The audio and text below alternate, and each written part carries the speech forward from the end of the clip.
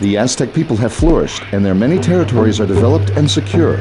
You must build up your navy, however, if you wish to discourage foreign powers from intruding on your land. First, exit this screen and select a citizen, and tell him to build a dock by selecting the Build Dock button under Build Military Structures. Docks can be placed only on the coast. They cannot be placed on rivers, and boats cannot travel on rivers. Place the dock somewhere on the coast nearby.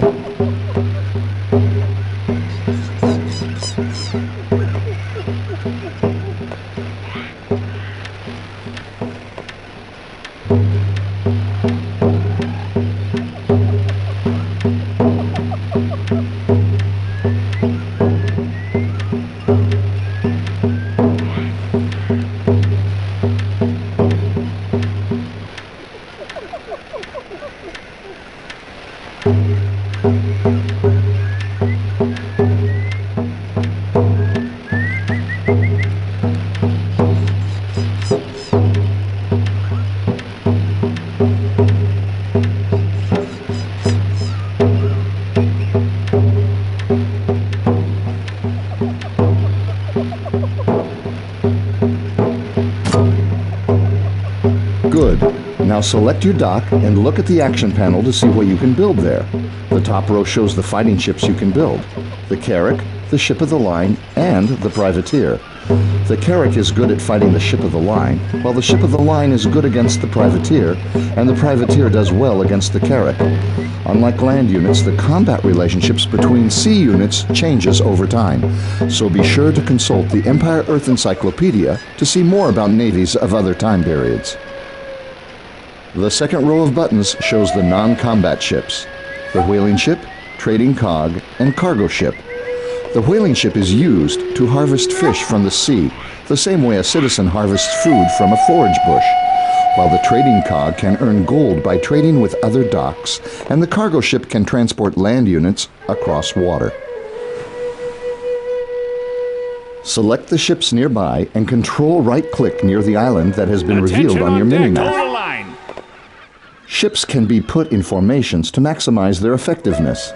The best formation for broadside firing ships such as these is the line formation.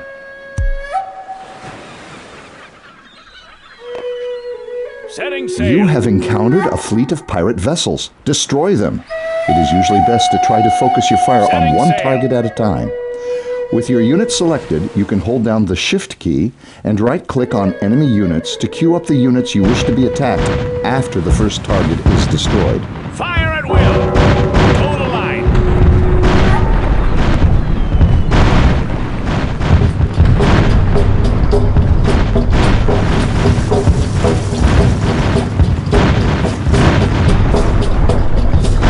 Attention on deck.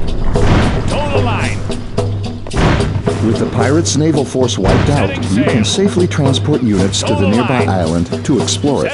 First, move your ships back and use the garrison action to put them in the dock to repair any damage they may have taken.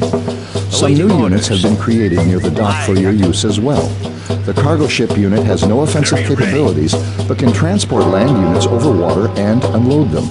Select the group of regulars standing near the dock and right-click on the cargo ship. Right away. The units will be tasked to perform the default action for this case, which is to embark onto the ship.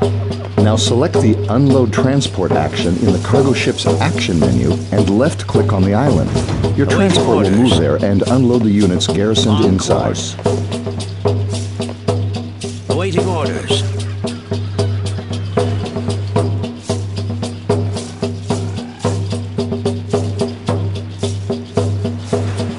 Eliminate any remaining pirates on the island.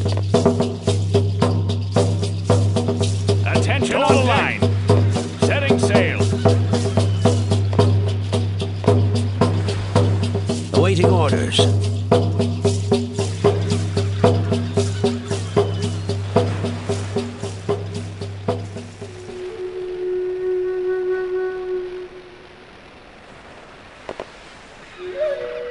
Aye, Captain.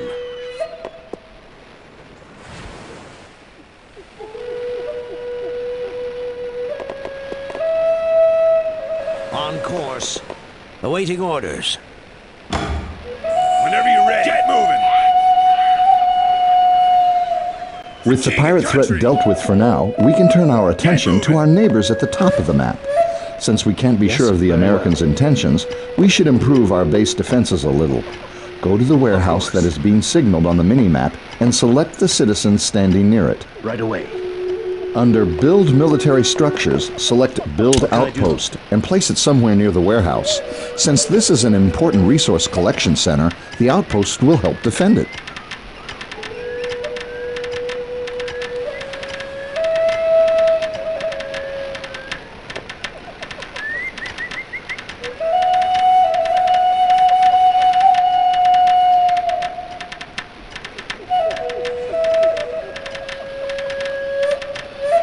The outpost can attack enemies within its line of sight.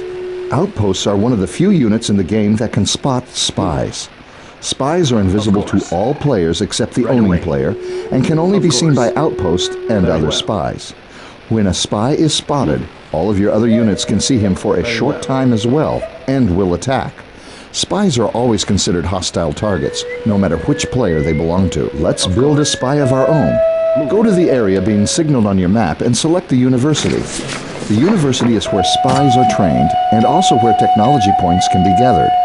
We'll learn more about technology points in the last tutorial. For now, click the Build Spy button in the university's Action panel.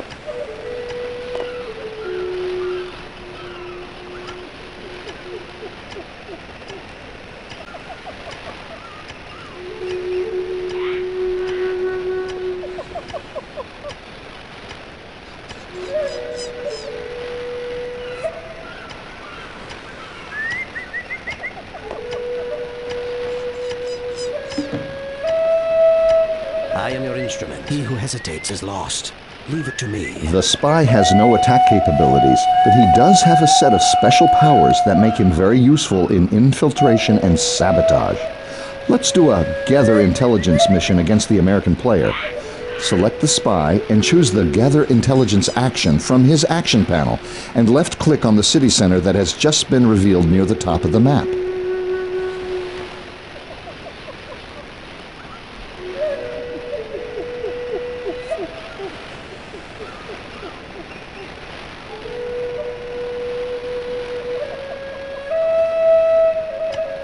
He who hesitates is lost. Leave it to me. Ready, very well. Of course. Yes? Here. Moving. I am your instrument. He who hesitates is lost. I am your instrument. Leave it to me. I am your instrument.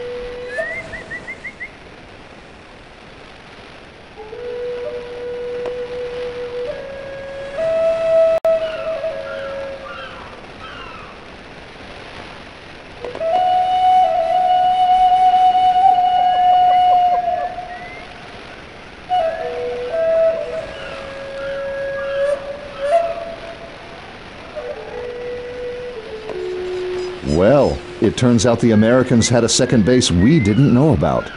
A successful Gather Intelligence mission carried out against a building reveals the location of all buildings of that type the player owns. It's useful in planning precision strikes or gauging the relative strength of another player. Since our spy didn't spot any enemy troops headed our way, let's see if we can trade with the Americans. A merchant ship has been created for you near your dock.